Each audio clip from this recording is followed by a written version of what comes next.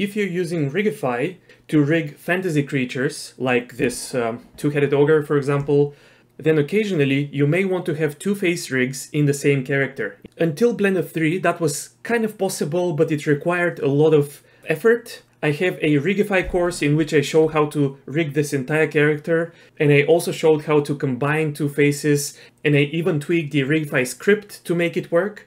In Blender 3, that can be done a little bit easier, but it is still not straightforward. So what changed in Blender 3 is that the old face rig type was replaced by modular skin rig types. And so technically it is not a problem to have as many faces in the same rig as you want. The problem is that the conversion from the old face rig to the new system still depends on the names. In the previous versions, the generation of the rig depended on the names. Now only the conversion of the rig depends on the names, but that still creates a problem for us. So here I have this meta rig, which is obviously a custom meta rig. And before attempting to have two faces, you should have a clear idea how to do something like this. And you can watch my playlist on YouTube here and learn how to do it. Or you can get my paid course, which goes a little bit more in depth. But now to add one face rig, I can go to edit mode for this meta rig, go to edit mode, go to the armature tab, Rigify, and here, because I'm using Blender 3.2, I have this unified Blender menu. In the older versions, Rigify was kind of all over the place. But here I have the samples, and I'm going to look for the face, choose the super face, and add a sample.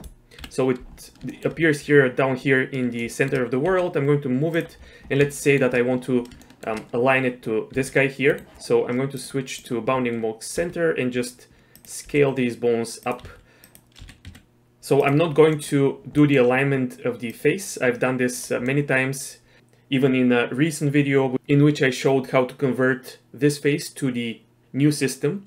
I'm going to share a link to that video. But let's say that I have aligned these bones.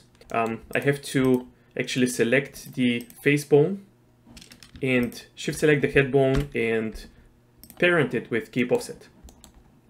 Okay, so now if I go to pose mode, you'll see that I have the upgrade face rig button.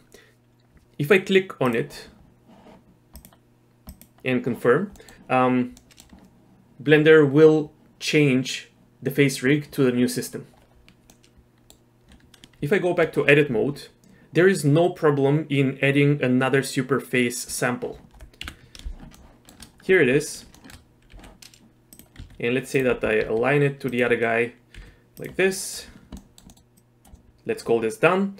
And now if I go to pose mode, the upgrade face rig button is grayed out. If I go to this bone, you'll see that it's called face 001. If I press F2 and rename it so that it's called face, let's see, I have to call this one 001. And then this one, I may be able to remain to just face. Okay, it worked, and now as soon as this bone is called face, I have the upgrade face rig button. I can try to click it, but it won't work. Here is a little error that popped up, and that is because the bone names of the new face rig are not what Blender expects. So I'm going to press Ctrl Z to undo.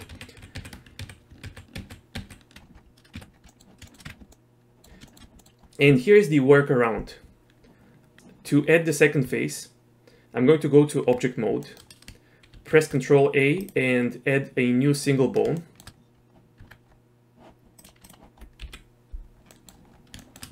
And it's over here.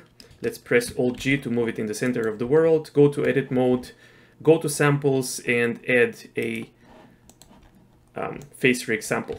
So I'm going to delete this default bone and then select all of the other bones and move them and basically align them to the face of the character.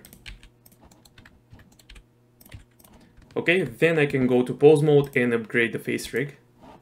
And it's going to be upgraded correctly because it is in a separate armature, so it can have the exact bone names that Blender needs.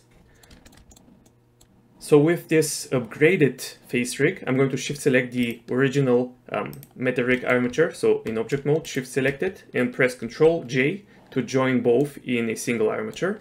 Then go to edit mode, select this face bone, the new one, and shift select the head, parent it so that things stay connected. And then I can regenerate. Okay, I'll hide the meta rig, and you'll see that here I have a functional face rig on the one head and another functional face rig on the other head.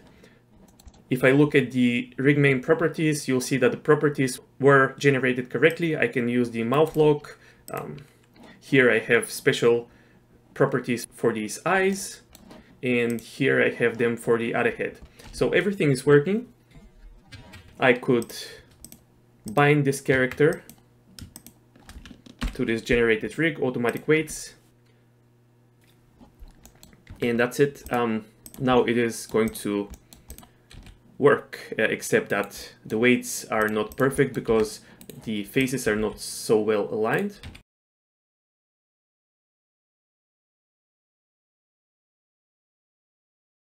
But yeah, it does work. This is how you can have two face rigs in the same meta rig and have them generate correctly. Just create the second face meta rig in a separate armature, upgrade it, and then join it with the main meta rig. Do your parenting and generate your rig. That's all. Hope this helps. Big thanks to my supporters on Gumroad and Patreon. Please click like, subscribe, and I'll talk to you in another video.